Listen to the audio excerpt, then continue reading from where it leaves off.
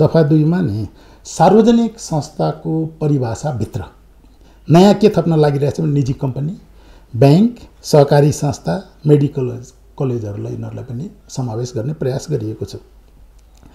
यो विधेयक यदि जस्ताको त्यस्तै संसदबाट पारित भएको अवस्थामा जुनसुकै निजी कम्पनी, हेर्नुहोस्, कम्पनी ऐन अन्तर्गत दर्ता भएको जुनसुकै सहकारी, बैंक तथा गैर सरकारी संस्था र तिनका पदाधिकारीमाथि छानबिन गर्न सक्ने अवस्था देखिन्छ। अख्तियार दुरुपयोग अनुसन्धानको काम कारबाही र प्रभावकारिताको बारेमा अहिले अलरेडी छलफलकै क्रममा छ। हेर्नुहोस् कि उनीहरूले कति, र यसको मेन उद्देश्य भनेको सार्वजनिक र सरकारी निकायमा आवश्यक अनुसन्धान गर्नुपर्ने हो। अहिले त्यसमा पनि त्यति प्रभावकारी देखिएन मैले भने है, त्यो हाम्रो विषय पनि होइन। त्यो त सरकारले यो त्यसरी त यो निजी क्षेत्रलाई पनि नि यो अनुसन्धानको दायराभित्र ल्याउन खोज्नु भनेको मेरो हिसाबले सैद्धान्तिक एवं व्यवहारिक दुवै दृष्टिकोणले कुनै पनि अवस्थामा उपयुक्त देखिँदैन।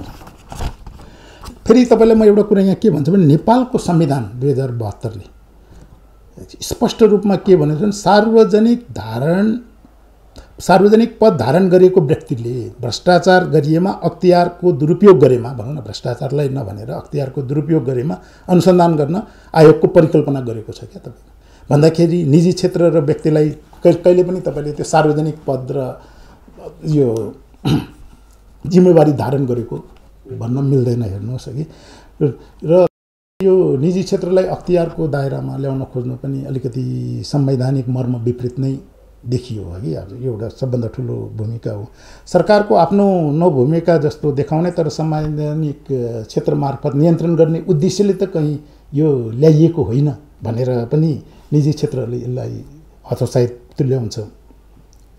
यसले निजी क्षेत्र हतोत्साहित हुन्छ, आतंकित पनि बन्छ, मनोबल कामै गर्न नसक्ने गरी मनोबल हुने अवस्था पनि देखिन्छ। हेर्नुहोस्, आज एउटा कुरा यहाँ हामीले विशेष ध्यान के दिनु, हाम्रो पुँजीगत खर्च किन तपाईँको अत्यन्त न्यून खर्च हुन्छ कहिले पनि लामो समयदेखि, किन यो कारण भने पनि अख्तियारले कहीँ भोलि काम गर्दा गर्दै तपाईँको अनुसन्धानको लागि छानबिन गर्ने हो भन्ने डर र त्रासले के हाम्रो निजी क्षेत्रको इफिसियन्सी पनि कम गराउन त कहीँ यो ल्याउन खोजेको होइन भन्ने पनि एउटा विषय हो।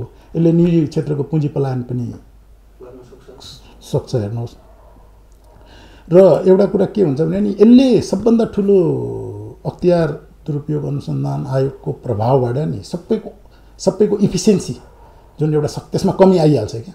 किनभने जब अख्तियारले अनुसन्धान गरेपछि सहज तरिकाले, किनभने निजी क्षेत्र एउटा इन्टरप्रेन्योर्स आउँछ क्या, रिस्क बियरिङ क्यापासिटी हुन्छ। हेर्नुहोस्, रिस्क बियरिङ क्यापासिटी बोक्ने निजी क्षेत्र हो। उसले रिस्क बियरिङ क्षमता बोकेको बापत भोलि नोक्सान पनि हुनसक्छ, नाफा पनि हुनसक्छ। नाफा कमाउनु त उसको अधिकारको कुरा हो। भोलि कहीँबाट पनि यदि अनुसन्धानात्मक कारबाही हुने व्यवस्थाले त भोलि त उसले रिस्क त लिने कुरै आउँदैन नि, उसले त नाफा हुने स्योर काम भयो भने मात्रै अगाडि बढ्ने हो कि न। त्यसले कारण यो हाम्रो ठुलो क्षमतालाई।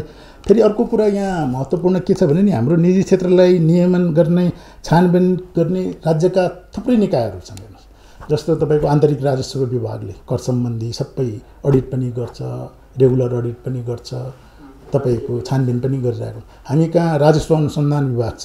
यदि राजस्वको अनुसन्धान भयो भने गर्नु पर्यो भने राजस्व अनुसन्धान विभागका त्यसका नियम कानुनहरू त यति कडा छन् भनेर हामी बारम्बार गरेर, त्यसै प्रकारले सम्पत्ति शुद्धिकरण छ। हेर्नुहोस् है, फेरि अर्को कुरा यो दुईटै निकाय प्रधानमन्त्री तथा मन्त्री परिषद कार्यालयका अन्तर्गत छन्। विगतमा यो अर्थ मन्त्रालयले हेरिरहेका छन्।